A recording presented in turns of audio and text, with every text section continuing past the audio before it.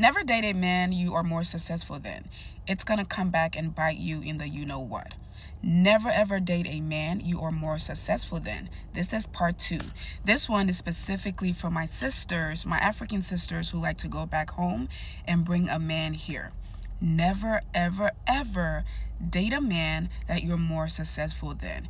When you're here in America, you automatically have more than most of the men back home, because here you have a permanent job. The people back home, because of the lack of jobs, the bad messed up economy, just a whole lot is going on. So they are not, if you're gonna level the playing field, they are not as successful as you are. They might have their own business, they might have something going on, but still you are up here, so to speak, and they are kind of down here. If you ever date a man that is more successful than you, he hates you.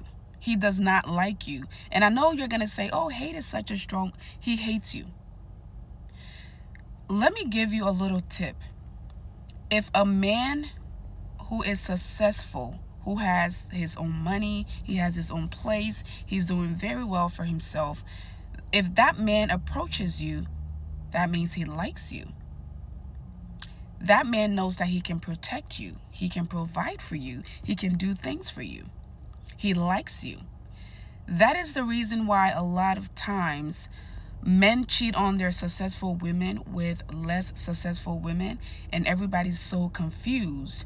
Like, why would he do that? That makes no sense. No, it makes a lot of sense, because that is his God-given nature to be the provider. So that woman that has less than him is going to see him as that. She's going to see him as this provider and protector, and he's going to be in his 10th percent of masculinity because he feels like he can do for her. He has more than her. And again, if he chooses that woman, he actually likes her. He's not just doing it because he wants to sleep with her. He actually likes her. A broke man, excuse me, on the other hand, that comes to you and wants to date you does not like you. He hates you. He's only using you. He's using you as a placeholder. He's using you to climb the social ladder until he can get where he wants to be. And 99.99% of the time, he's going to leave you in the most disrespectful way ever. He's going to leave you. All right, so let's go back. Excuse me, my voice keeps cracking. Let's go back to the African sisters example. And again, this can happen to anybody here in America, but I see this a lot in the African community, so I want to speak on that. The likelihood for a relationship that the person came from, you know, abroad, to go back home and marry somebody and bring them, the likelihood for that relationship to last is higher for men than it is for women. Let me explain that again. A man is more likely to have a lasting relationship with a woman that he went back home and got and brought here than a woman who goes back home and does the same thing. Again, if that man leaves here, goes back home and marries that girl, he is operating in his masculinity. He is providing and protecting. He is showing his loyalty to her. He's attracted to her. He likes her. He thinks she's beautiful. And that's the woman, that's the kind of woman he can afford. And that woman is going to look up to him. She's going to have more respect for him. She's going to see him as a provider and a protector. So the likelihood for that relationship to last is higher. Not saying that these women don't leave the men, but if you look at history, if you look around you, if you look in the community, the likelihood for that specific relationship to last is so much higher. On the other hand, the likelihood for a woman who's in America to leave here, go back home, marry a man, bring him over here is less. Why? Because now the female is acting more masculine. You are the one showing interest in this man. You are the one showing loyalty, and men don't like that. They don't naturally like that. And don't get me wrong, some of these men are appreciative. They are happy that someone is helping them put them and their families in a better social position, in a better financial position, in just a better overall position. A lot of these men are grateful, but their natural instinct is not to be courted by a woman. It's not to be provided for by a woman. So a lot of times those men come, sometimes they pretend to love you. For a while, some of them can't even hold it. The first time they come here, they're already cheating. 1 week, 2 weeks, they already have a side chick. They can't even speak English well, but they have this side chick who is teaching them how to speak English.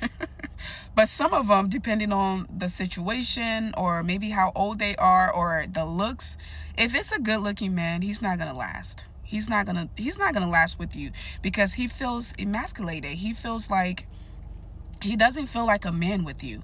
He feels like a child with you. And that's the quickest way to turn a man off, when you're doing for them and overdoing for them. All right? So they come here. A lot of them are going to pretend for a while until they get to the position that they need to be in. And then the cheating start. And then the disrespect start. And as soon as it start, it never goes back. You can't fix that. A man who you helped, who came here and is appreciative, he's never going to disrespect you. He's never going to cheat on you. He's going to be forever grateful, and he's going to respect you. But once you start seeing those little disrespect, the cheating, this and that, it's only going to get worse from there. And again, let me clarify. This is not the case for everyone. Some men do come here. They appreciate the woman and they stay loyal to her. They respect her and they stay with her. But again, majority of the time, it doesn't work. The likelihood for that relationship to work is if the man was the one who went back home and brought the woman here. So, with that said, sisters, there are men everywhere in this country or in these countries. You can find a man anywhere. The best thing you can do for yourself is to find a man that is at your level. In this case, a man who's already here. You have a job, he has a job, you guys are on the same level and you figure it out. Or a man who has more than you. Do not waste your time dating a man who has less than you. He's going to resent you. You cannot love a man into being in love with you. You cannot love a man into being loyal to you. You definitely cannot love a man, hold him down, be the best girl. It's a turn off for them if you didn't know it. It's a turn off. Again, that is why these successful football player, athletes, all of those people, as soon as they get that bag, they go look for the girl that looks like a Barbie doll. They know fully well that she's not going to do 50-50 with them. They know fully well that she has nothing, and every money she has, she spends on herself and her looks. They like that. Men are going to tell you, I like natural women. I don't like women that wear makeup. Those are the broke dusties who want to humble you and keep you at a certain level so that they can continue to control, use, and manipulate you so that you don't get away from them. But the minute they get some kind of social status, some kind of money, some kind of power, they are going for the girls with the makeup and the body done and this and that and that. Again, this is not every single situation, but it's most likely that situation. So you're better off with a man who's successful and has his ish together. That man coming to you tells you that he actually wants you. He likes you. There's something about you. Versus a man who's broke. This man is homeless and you're a whole homeowner. And you think that you have true love with him? No, he's using you for a place to stay. This man doesn't have a job. You have businesses and you're clothing him and feeding him and paying for his facials, his massage, and this and that. And you think he loves you? He doesn't love you. He actually hates you. He's going to use the things you're doing for him to attract other women. Comment your thoughts down below.